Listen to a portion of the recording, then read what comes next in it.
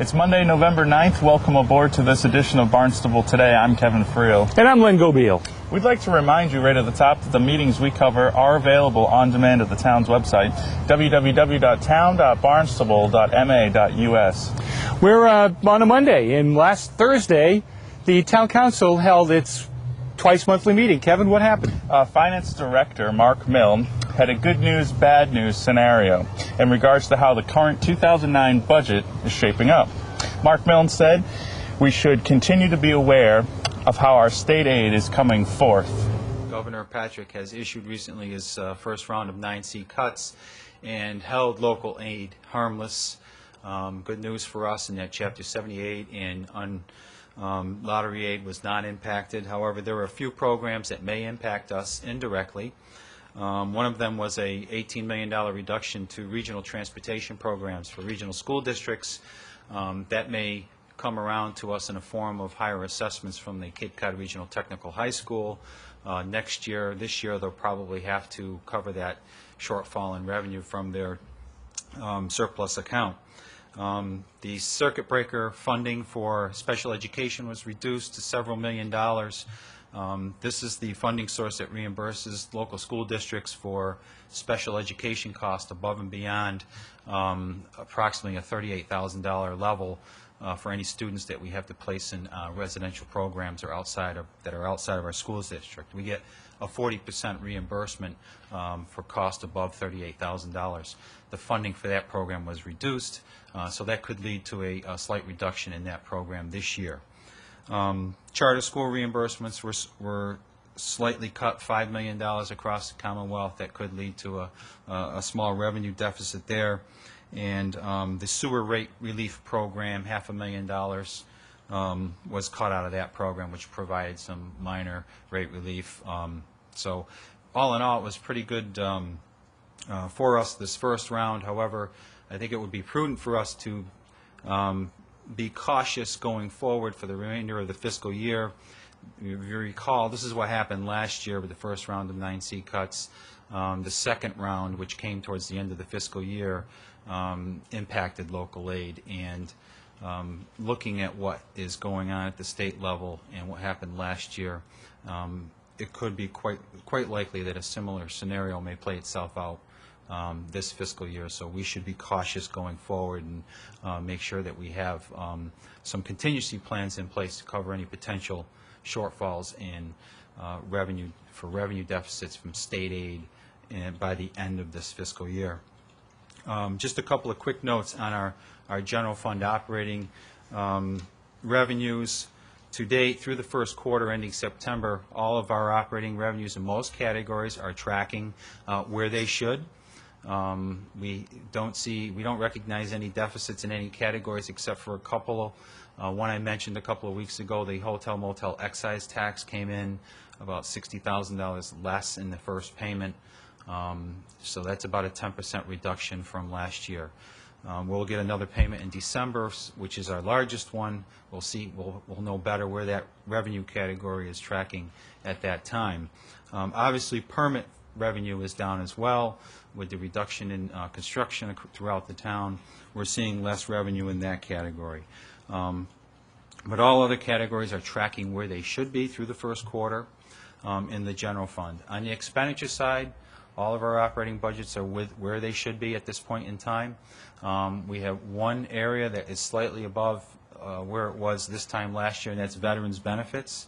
We have, as our veterans agent was here earlier this evening, he can tell you from history what every year we've seen an increase in that particular area, and so it looks like we're tracking a little high this year as well in that area.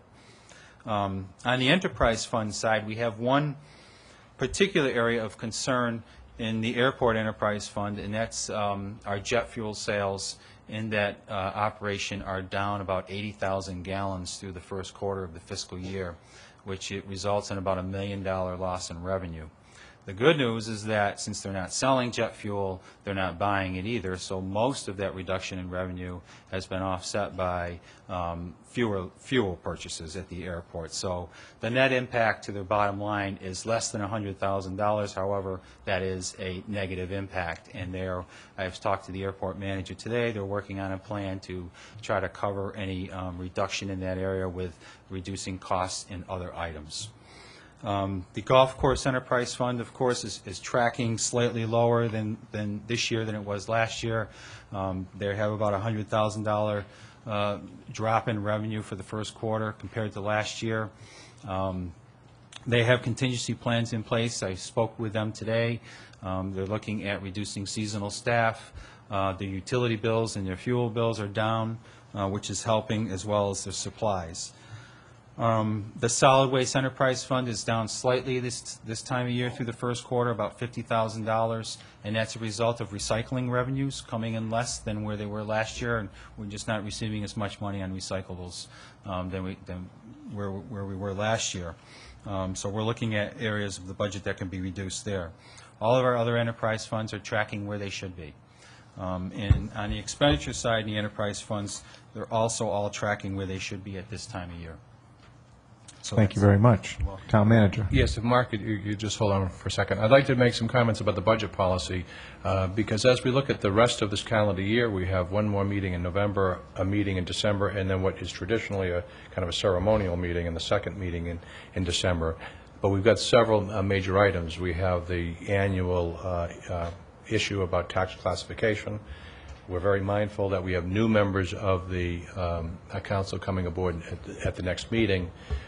So we are proposing that we put that whole issue on for first reading, not for action, and hope that we can have a workshop. I know for most of you it's kind of second nature, but we are very mindful that the newer folks coming on, that this is a complicated issue and there might be a need not only to have kind of a workshop at the next meeting, but to make ourselves available thereafter, so that if they want to get together with staff, that they can be prepared for what, as all you know, is a very important vote, the first week of the first meeting in December, I guess.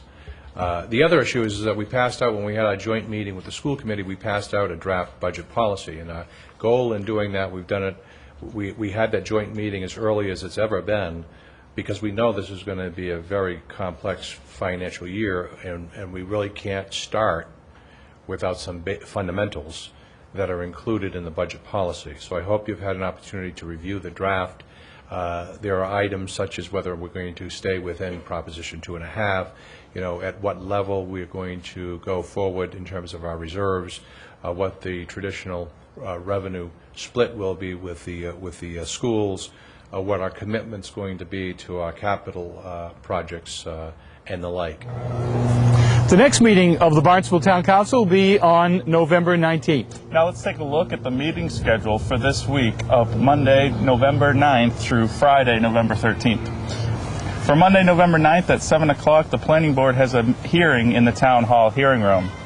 At 7:30, the Sandy Neck Board has a meeting in the Selectmen's Conference Room. On Tuesday, November 10th at 8 o'clock in the morning, the Barnstable Economic Development Commission has a meeting in the Selectmen's Conference Room.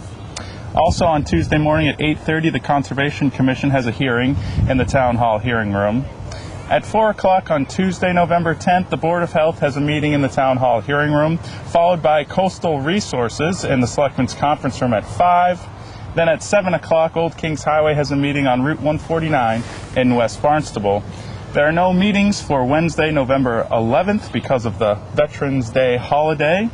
For Thursday, November 12th at 9 o'clock in the morning, Site Plan Review has a meeting in the Town Hall hearing room. And on Friday, November 13th, there are no meetings. Thank you for joining us on this edition of Barnstable Today. I'm Kevin Friel. And I'm Len Gobeil.